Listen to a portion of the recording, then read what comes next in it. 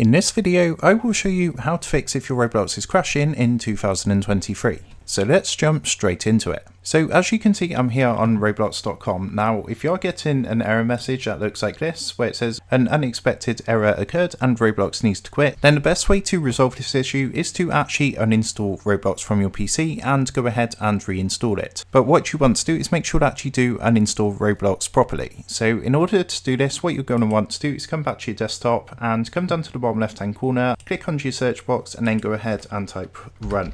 Underneath the best match, you should see the run app. So what you want to do is open this first and then put the following, which is a % symbol, then app data and another % symbol.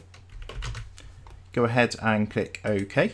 And that's going to load up a folder that's going to look like this. So from here, what you're going to want to do is first of all, come up to the top. And if you're in the roaming folder, you just want to come back onto the app data folder and then click onto local. Now from here, just click onto any of the folders and press R on your keyboard to be taken to the Roblox folder. Next, go ahead and highlight the Roblox folder and press delete to delete this folder from your system. So once you've gone ahead and deleted that, what you next want to do is come back to your desktop and again you want to open up Run. So you can also do this by holding the Windows key and pressing R on your keyboard. And what we're going to do now is put a % symbol and then temp and then % and hit enter. Again, from here, what you're going to want to do, if you've got a Roblox folder in here, you want to go ahead and make sure that's deleted from here.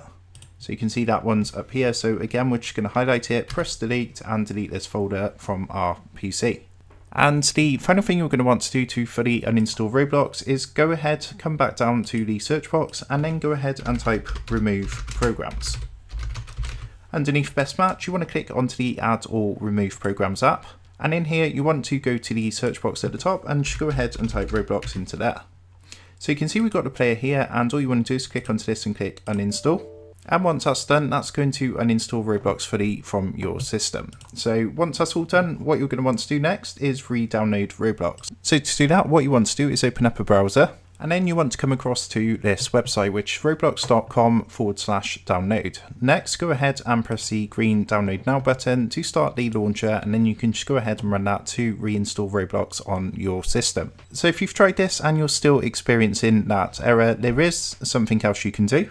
So the next thing you want to try if you've installed Roblox and it's still getting the crash error is you want to come down to the search box and you want to click onto this and type Roblox into the search. And where it says Roblox Player, what you want to do is right click onto this and then come down and click onto Open File Location. Next, go ahead and right click again onto this icon and come down and click onto Properties.